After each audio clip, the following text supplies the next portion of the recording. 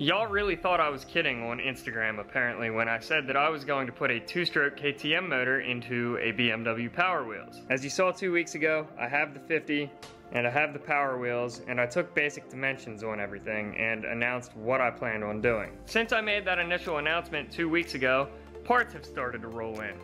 I have my rear wheels and tires that came in. They're basic go-kart rear wheels and tires. They have brand new Dunlop slicks on them. And I got my drive hubs for that as well. These are the hubs that came with the wheels. They are standard 1.25" bore go-kart hubs. They came with 1/4-28 hardware, like the one on the left has. And they are also drilled here for 5/16 24, which is what I put on the one in the right side. I had to go buy this hardware and I'll show you why. With the 1/4-28 hardware that was supplied, if you put the hub into the wheel, you can wiggle back and forth. With the 5/16 hardware, you can go in here, it doesn't wiggle nearly as much. There's not nearly as much play. That is going to help these wheels and the bolt circle on the wheels last a lot longer should something slip and start moving. The first thing I need to do is measure how wide the body is, figure out where they're going to sit, measure the back spacing from the back side of the rim to the back side of the hub, plus the length of the hub, and that'll give me a rough length of how long the rear axle needs to be. So the first thing I'm going to do is measure the back spacing of one of the rear wheels. I know this is the back side because the valve stem is on the other side of it. So all I'm going to do is take this metal scale and take a shorter scale. The hub is down in here, as you can see. From the edge of the lip to the face of the hub is 3 inches and 3/16. Next, I'm going to take the hub, and I have dial calipers. When I measure face to face with the dial calipers, I get 1 and 8/12, 1 and 8/10 roughly. 1 inch and 8/12 would be 1 inch and 13/16. 3 inches and 3/16 times both sides is going to be 6 and 3/8. And then 1 inch and 13/16 times both hubs is going to be 3 and 5/8. So together, that's going to be 10 inches of shafting that I need to clear the back spacing and the hubs. Plus, the car is 25 inches wide at the fenders, so that's going to be 35 inches total. The wheel with the slick on it is 10 1/4 wide. I did some thinking, and this is what I'm going to do. I'm going to push the slicks about halfway in under the fender arches, because if it sticks the whole way out, it looks absolutely ridiculous, and I will show you. If I don't push them halfway inside the fender arches, this is what it looks like in the rear, and that is absolutely ridiculous looking. But if I push them about halfway in, this is about what it looks like from the front, and I think it's going to slide a lot easier the narrower it is, even though the wheelbase is going to be fairly short. To make this easy, we already figured out I need 10 inches to clear the hubs and the back spacing, and 25 between fender arches gives us 35 inches total. So to make this easy, you just subtract 10 1/4, which would be half the total width of the wheels in the rear. Leaves us at 24 and 3/4 inches. That being said, let's jump into the shop and make it happen.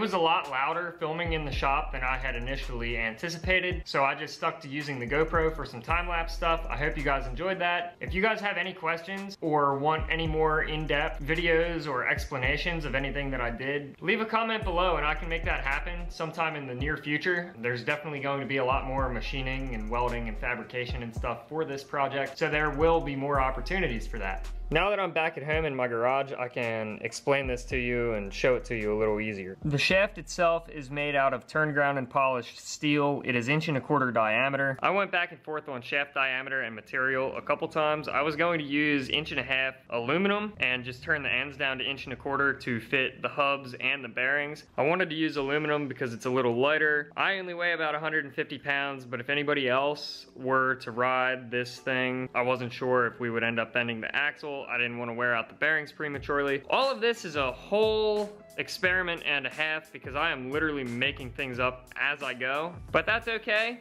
because that is how I learn the best, and I don't know, maybe you'll learn something too.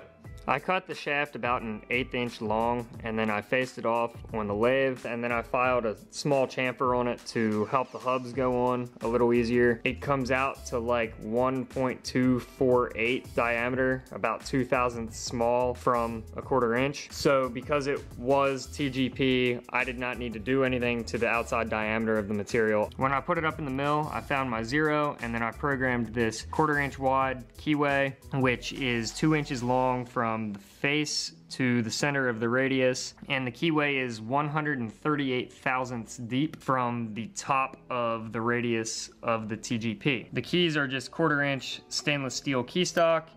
They drop right in, they slide. The next part was a bit of a guess on my part, and we'll see if my guess works out. The bearings for this are not here yet. I know that the bore is 1¼ inch, but when you slide an axle or a shaft through the bearing, you need to be able to lock the bearing to something. So there is a small set screw that comes in through the diameter of the bearing, and you can screw that down to the shaft. Well, that tends to work best if you have a flat to seat it to. So while I had this set up to put the keyways in it, I just went down 15 thousandths, about a 1/64 of an inch, and I ran the tool the entire length of the shaft. This made it simple because then I could flip the shaft, put that flat against the vice jaws, and then I knew this one was 90 degrees to here. The bearings generally have 2 set screws, but my guess was that they will be 90 degrees from one another. The bearing supplier did not give me that information when I bought the bearing. Sometimes they're 90 degrees apart, sometimes they're 120 degrees apart. That's okay, I can recut that later. If it works, great, but you'll have to stay tuned to find out. The key is already in the keyway. You're going to want to line that up with the internal keyway that's cut in the hub, and because this is split right through here, it's tapped on this side, you tighten this and it will draw that together, and that is what's going to cinch it up on the shaft. I just tapped it until the faces are relatively flush. Just snug it up. I'm not torquing anything to spec right now, I just want to make sure everything lines up. You just go and repeat that on both ends of the shaft, and now you have your axle assembled. The next step is putting the wheels on.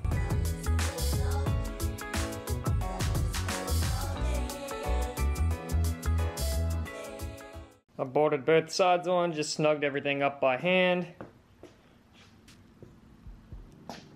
There she is. Much like I said when I did the measurements, to tuck half of each tire inside the body, it was going to be a 24¾ inch long axle. I still need to build the plates that are going to serve as the tensioner for the chain. I still need to figure out how I'm going to attach the sprocket and the rear brakes. Shouldn't be that big of an issue, but I don't want to get too far ahead of myself because I still need to figure out how we're building the rest of the tube chassis and locating the engine in the front above the steering. That's gonna do it for today's video. I hope you guys learned something and I hope you enjoyed it. There is so much more to come with this. I'm so excited to see where it goes. If you want to follow along on Facebook or Instagram at horsepowerpizza, there's a lot of photos and behind the scenes stuff posted on there. I'm going to be doing more E36 stuff, more 435 stuff coming soon. And there's another surprise that I haven't announced yet. So be sure to give this video a huge thumbs up. If you liked it, please subscribe. Thank you guys so much for watching. Peace out, build it for you.